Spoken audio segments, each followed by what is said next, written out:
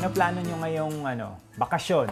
Bakasyon, pero pagka ganyan, bakasyon out of town, di ba? Pero ako plano kung yung swimming lesson para mas matuto pa ako. Oo, hindi pa kasi ako ganun kagaling lumangoy. Pati na rin sa mga kids. At least parang bonding moment nyo na rin. Ako, syempre, of course, mag-travel. Ganyan din, summer classes for Nala. Ako gusto ko rin training naman ng sports, pero namimili pa ako kung anong sports. O kaya baka pwede eating sports lang yan. Siguro mag-gym na lang ako. Hindi ba sports yun? Everyday ko na ginagawa, hindi na masyadong... sport ang pag-gym.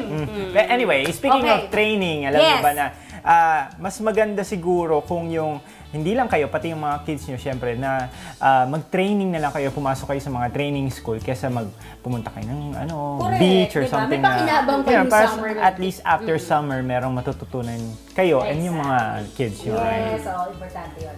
And speaking of training, batiin muna natin ang ating mga kasambahay. Magandang araw po sa inyong lahat. Ako po si Rodel at muli namin kayong bibigyan ng mga tips at syempre ideas kung ano-ano nga ba mga negosyo ang in ngayon.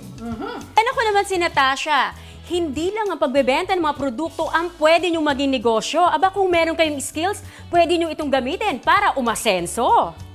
At hindi lang kayo basta aasenso. Fulfilling pa ito dahil ang skill na ituturo nyo ay habang buhay na makakatulong sa ibang tao. I'm Jenny. At syempre, ngayong episode na ito, yan ang ating pag-aaralan at aalamin. Iba't ibang mga training and tutorial businesses ang aming i-introduce sa inyo. Kaya samahan niyo po kami at ating pag-usapan ng inyong kwento sa pagnenegosyo. Dito lamang sa inyong Business School on Air, ang Bread and Butter!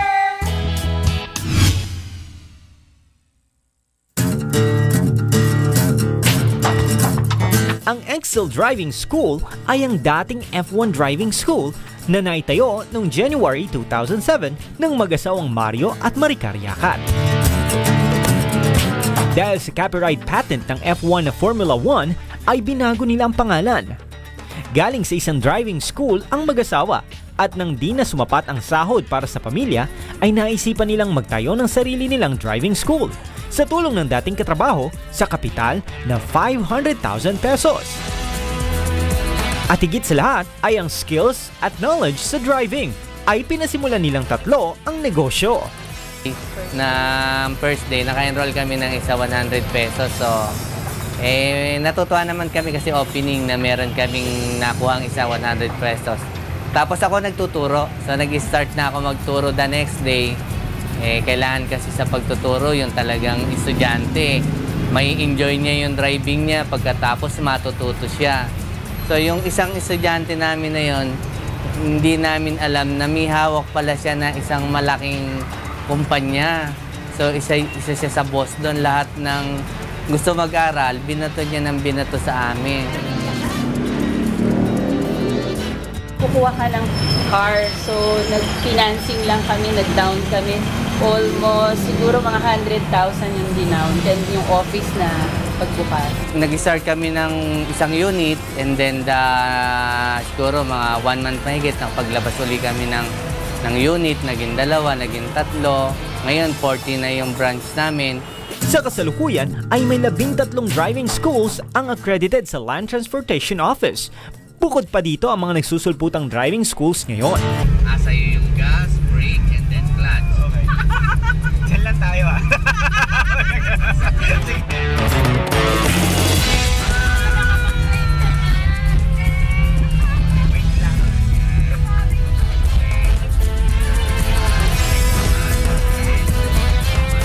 Sa ganito kalaking kompetisyon, mahalaga ang pagkakaroon ng marketing strategy para mapansin ang iyong negosyo. sa Xcel Driving School, ang naging diskarte nila ay ang money back guarantee. At sa panahong ito na madali nang makakuha ng mga skills, patok pa rin ba ang ganitong negosyo? Maganda siya, lalo na yung nagkaroon tayo ng Grab at Uber. Kasi ang daming gustong mag-aral ng driving dahil yun yung magiging means of din nila, income. So, malakas siya. Pero hanggang ngayon naman, okay pa rin siya. Pero seasonal talaga yung driving school. Ang pinaka-peak namin is summer, yung walang pasok yung mga bata. So, doon nag-aaral ng driving. Yun ang marami talaga. Xcel Driving School offers a refresher's course of 5 hours actual driving sa halagang 2,000 pesos. Mayroon din silang 30-hour course na nagkakahalagang 15,000 pesos. Ito ay kinapapalooban ng extensive trainings. So, bali yung pinaka nakakatuwa dito sa yung magtayo ka ng business na kagaya nito, yung mga estudyante na babalik sa'yo or magpo-post sila sa Facebook na pasalamat, tapos na may picture na dala-dala na nila yung kotse nila. So yun, talagang natutuwa kami na marami kaming naturuan na estudyante. Hindi naman kasi po pwede yung basta magtatayo ka lang ng driving school. So una, kailangan mo sumunod sa mga patakaran dun sa gobyerno, kailangan mag-accredited ka ng LTO. Tapos yung mga driving instructor kailangan pumasa sa exam dun sa pagiging driving instructor na makakuha ng certificate. Mahirap kasi yung hindi ka susunod, magiging kolorum yung dating. So siya rin maapektuhan sa mga estudyante. Isang requirement para makipagsabayan sa corporate world ay ang kakayahang matuto ng English. Kaya naman lahat ng paraan ay ginagawa ng iba't ibang lahi para matuto nito. Kaya yan ang susunod na training business na ating tatalakayin sa pagbabalik ng Bread and Butter!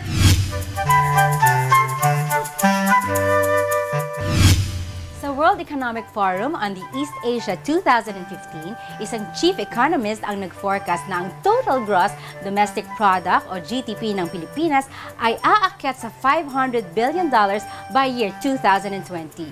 Ito ay dahil sa business process outsourcing or BPO industry or mas kilala natin sa tawag na call center. Kaya lalo nagsusumikap ang mga Filipinos from all walks of life na maging magaling sa salitang Ingles. So, it's indeed a brilliant idea na magkaroon ng English training school right now gaya ng American Institute for English Proficiency. American Institute for English Proficiency was established on January 21, 2007 by business partners Christopher De La Cruz and Paolo Valentino Magbuhos. They train professionals and even non-pros to have an excellent English and communication skills. For the first 3 to 5 months, we were struggling. So what we did was my business partner and I, Vin, we pretty much decided we would change our market. So we went into training professionals. And as soon as we changed markets, we were starting to have more enrollments because now we have people who had money, who would pay for the enrollment. 10 years later, we have foreign market as well.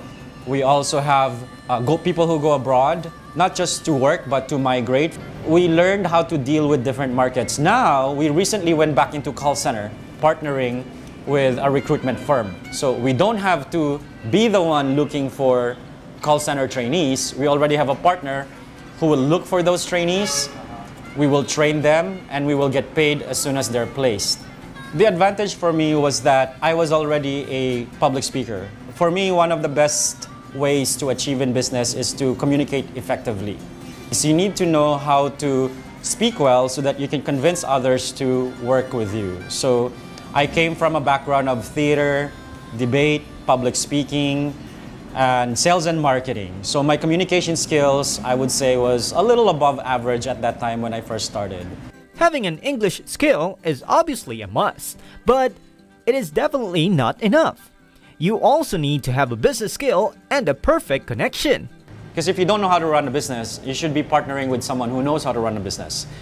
I'll give you an example. I've had teachers who trained here to become great teachers, and as soon as they felt like they had all the skills, they tried to run their own school. However, within a few months, they had to close down because in addition to being skilled, you also have to run a business. And the essential elements for running a business would include For example, marketing. You have to know how to reach your target audience. You have to be good in social media, good in traditional media, or just traditional marketing. If you can only teach, then who'll do that for you? Well, you have to hire people who could do that for you.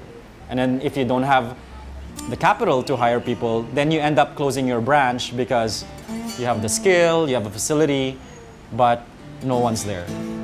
One of the achievements I would say would be not just from the financial side, but from the student side.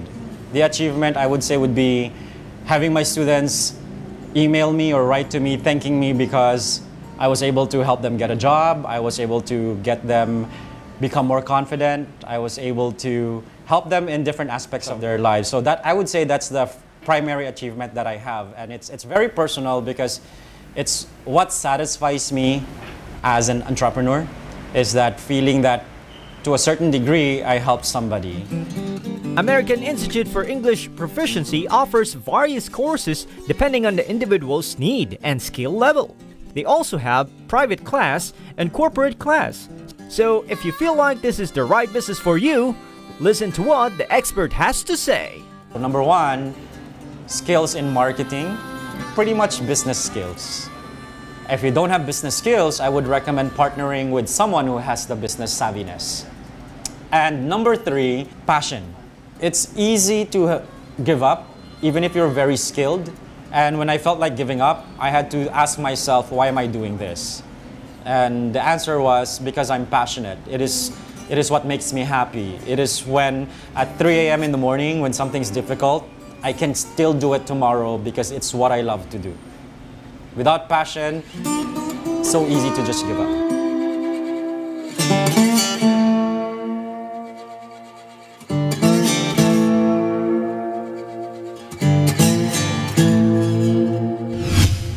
Thank you. Balak mo bang maging flight attendant someday? Kilalanin ang first test na accredited flight attendant training center in the Philippines. Dito lang yan sa Bread and Butter. Alam niyo ba na mataas ang demand not just here in the Philippines but also around the world for flight attendants? Pero almost 1% lang ang pumapasa sa mga airline recruitments for FA dahil sa lack of skills and capabilities sa mga aspirants. That is why Dr. Helen O. Mogan, a former flight attendant, took the opportunity and put up a training school that would help fellow Filipinos and FA aspirants as well. Wings Institute of Global Careers Incorporated is the first and only TESDA-accredited training center for flight cabin crew courses in the Philippines. It guides and prepares flight attendant aspirants through their courses, which includes aviation English, image enhancement, basic airline theories, passenger service, and interview success. Ang owner nito na si Ms. Helen Mogan ang tanging pumasa out of 4,000 applicants sa requirement na isinagawa ng Philippine Airlines noong 1970. When I retired in 1997, I immediately taught in universities and colleges. And I saw the demand also for the growing, flight attendant population all over the world. And my friends in the airline industry would tell me, oh, Helen, there are very few passers. And we really need to educate people on how to become a flight attendant. So I was still a flight attendant, and I conceived the idea of putting up a school for flight attendants. I put this school so that I will be able to graduate more flight attendants. I want the Philippines to be a spot, the hub for the flight attendants all over the world, and so that airlines will not recruit from other nationalities. I want Filipinos to be number one up there, to be the stars, to be the flight attendants of the world. That's my aim. When you have this kind of employment, even if contractual, the economic benefit will be higher. This is good for our country. This is good for every individual who would pursue this profession. Hindi matitenga ang ganitong business dahil mayroong high demands of flight attendants sa ating bansa. Kaso, mayroon ding high rate of rejections dahil sa kawalan ng sapat na trainings. When you see in the newspaper that a certain airline is buying or ordering airplanes, they need flight attendants. We have what we call the OCAR, the crew complement of the airplane. If the airplane is big, like they will need 11 times 3. That's the number of operational crew that they need. So if you're buying a 100 aircraft from Airbus or from other companies, then you would have to do the numbers.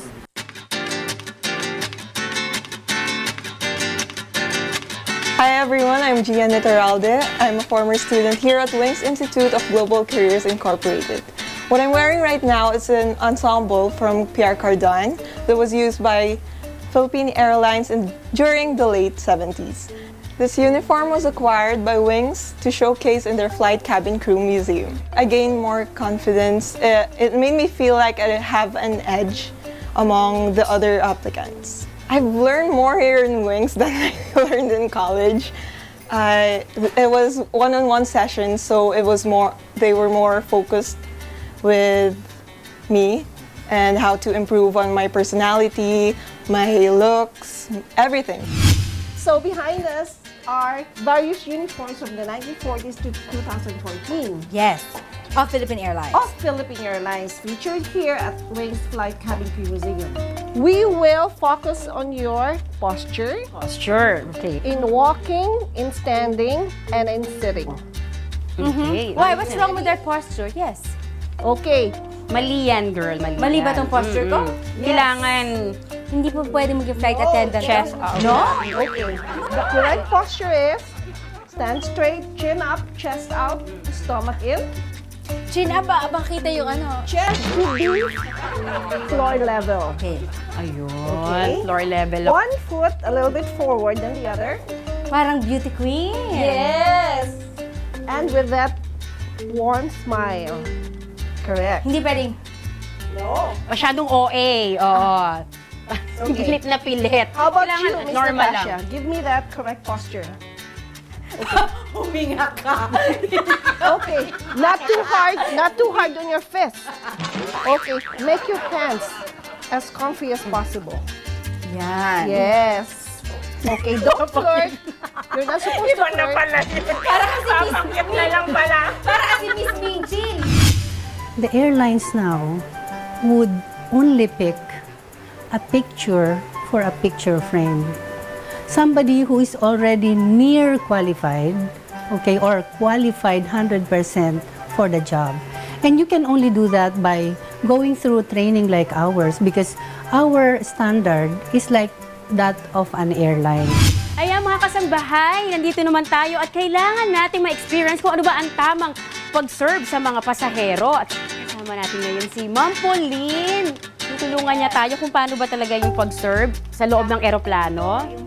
Oo, proper serving. Paano ba? In the airlines kasi meron kaming iba-ibang service. In first class, you do a lot of things. And sometimes yung mga flight attendants are being trained in first class. Parang meron kaming first class specialization. Of course, like this one, this is an example on how we serve our first class passengers. Okay, simpisahan natin. Di po po dalawa talaga pag nagpupo. Oo, dalawa yan talaga. So, of course, we have different kinds of wine here, di ba? Kunyari So, si passenger, hi sir. Pag first class, you always address them by their names. For example, Mr. Reyes or Mrs. Reyes, di ba? Ikaw nga. Would you like to have something to drink? Pag may British, would you like to have something to drink? Kailangan talaga gano'n. Or sometimes you can introduce yourself first. Hi, I'm your Angelina flight Jolie. attendant. Yes, I will be your drink? flight attendant. I will be your flight attendant for today, for For this entire today. flight. Yes. Yes. Very good. That's Very how we good. do it. Nainggit ako din. Nainggit ako doon. Okay, ako din. This is what we call the indoctrination training. Okay, we give them the basic ideas and information on how to become a flight attendant. We have civil air regulations. We have the general studies on, say, emergency drills, aircraft FAM, everything that an airline requires them to study. Wings has a learning museum dedicated wholly to the jobs of flight attendants. It also has classrooms equipped with different parts of airplane, and highly trained teachers from Philippine Airlines. First thing you will have to learn is how to use a belt. Okay. Okay? Mahalaga yan. Sis, hindi to dog collar ha. Baka gawin mong dog collar, di dog collar. Kakaloka ka.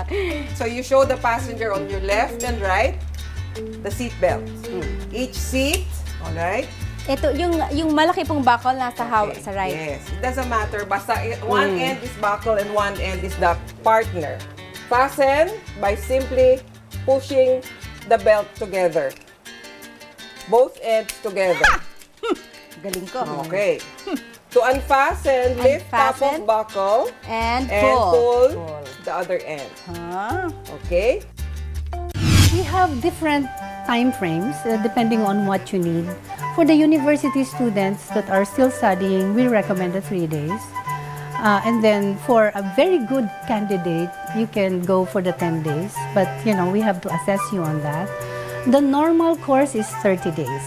And normal course, if you enroll in a normal course, all right, flight cabin crew course in a 30-day program, you have a free English course, right? And the outcome will be an exam in the test of English in international communications.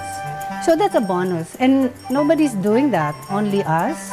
Well, right now, it's more or less 45,000. That's not, we don't call it fees, we call it an investment because when you get a job, you know, first month you are paid. So what is that investment compared to a 4-year course and you don't get any job?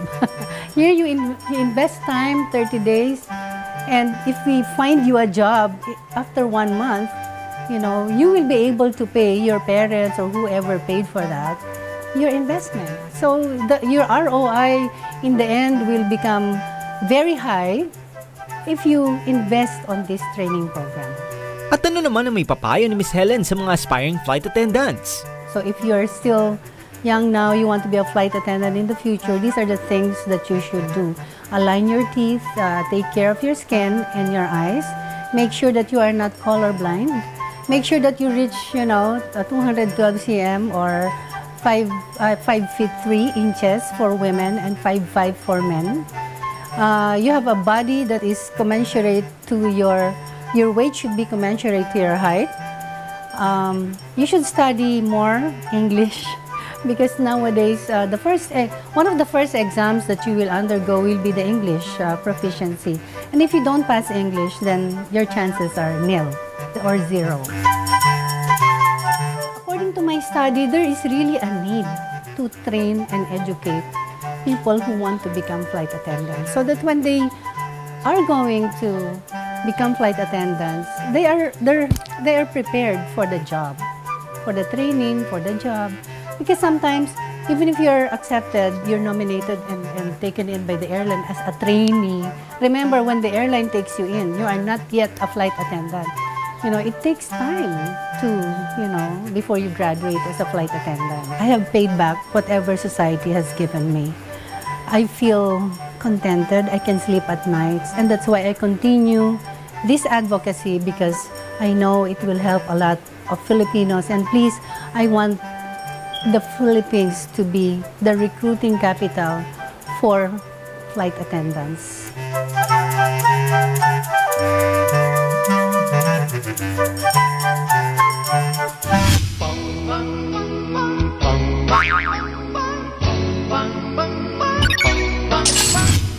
Uy, dami ko natutunan ngayong araw na to. Diba, hindi lang businesses, pati syempre yung skills, kumbaga nadagdagan. So driving nga lang nga eh. It's actually my first time to drive. First time not bad, ha? Well, thank you. Oo, ang galing niya for first time. First time. Talaga Main Street siya. Main Actually, Street. yun nga kagandahan ito kasi yung before, meron sa akin parang nagturo, sabi niya sa akin, pumunta kami sa sementeryo kasi nga raw, alam mo yun, hindi prone walang to masyadong- Pero bunggo. hindi yung real life. Pero iba yung dito sa Xcel kasi doon talaga mismo sa kalsada. Sinaba ka agad. Oo. May mga As in, bus, diba? Buti na lang hindi ako Tumatawid. nagpanic. Kaya ang galing mo. Congratulations. Congratulations. Actually, ang galing siya. Boto niyo ako, susunod na Oo. lang. Ay, hindi, wag na, wag na. Kuya ko naman, sa English naman, di ba? Parang grammar and proper diction, kailangan, di ba? Hindi lang basta ka English ng English, tapi may proper way para ng pag-deliver o pronunciation, di ba? Speaking, no, may Public natutunan ka speaking rin. pa yung sa hosting din, di ba? Ang dami mo palang pwede matutunan dun. Ako naman, sa pagiging flight attendant, hindi pala siya napakadaling gawin, di ba? Kasi may proper posture, speaking din kasama, tapos yung safety ng pasahero, kailangan mo din i-take into consideration. So, ang dami-dami mo talagang kailangan tandaan at matutunan bago ka maging isang flight attendant. Hindi mo siya kahit magbasa ka ng YouTube, manood ka ng YouTube, or mag-Google ka na mag-Google sa internet, hindi mo siya basta matututunan. So, dapat talagang merong real-life application. At saka kahit hindi ka pala 5'3", pwede ha, may pag-asa pa ha. Oh, Di ba? basta May madami pag-asa pa stretching. ako. Stretching lang ng kamay, di ba? Height lang ba ang usapan o edad? Ay, may ganon! Anyway, syempre, etong mga entrepreneur natin na na-interview, dapat, kumbaga, tingnan din natin sila dahil yung skills nila, ginawa nila itong parang puhunan para gawing negosyo, di ba? Maganda yung naging mga ways nila on how to be entrepreneur. Kaya nga sa mga kasambahin natin, kung kayo ay balak nyo magnegosyo, subukan nyo syempre ring pasukin yung mga training or tutorial services. At syempre may sure market na kayo na makapagbibigay pa sa inyo ng life skills sa ibang tao. And just remember, you must have genuine concern and real compassion in providing these services. Okay, time to go for now. But until next time, mga kasangbahay, muli nating pag-uusapan ang inyong kwento sa pagnenegosyo dito lamang sa inyong Business School on Air, ang Bread and Butter! Bye!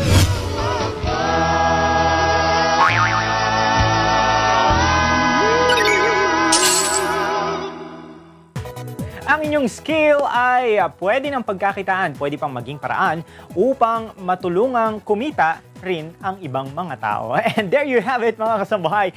See you again next week. Para po sa mga katanungan and anything na gusto nyo pong ipabot sa amin, you can reach us on our social media accounts, facebook.com/BNBTV and at BNBTV for our Twitter and Instagram accounts. You may also watch our previous episodes at www.untvweb.com and email us your comments and suggestions at bnbtv@gmail.com. But before we move on to our next program, Bread and Butter would like to thank first the following. Of course, Miss Helen Mogan, the owner of Wings Institute of Global Careers Incorporated, to Mr. Mario and Mrs. Maricar Yakat of Xcel Driving School, and to Mr. Chris De La Cruz, from American Institute for English Proficiency. At syempre po, huwag nyo rin pong kakalimutan, i-visit po ang aking blog site, www.nognoginthecity.com. Do follow me in my social media accounts at Rodel Flordeliz. At syempre, para makompleto po ang ating Intelligent Primetime TV experience, kung hindi na natin malalaman ang health issues na pag-uusapan, kasama ang mga experts. And tonight, makakasama po natin si Doc JM. Hi, Doc JM!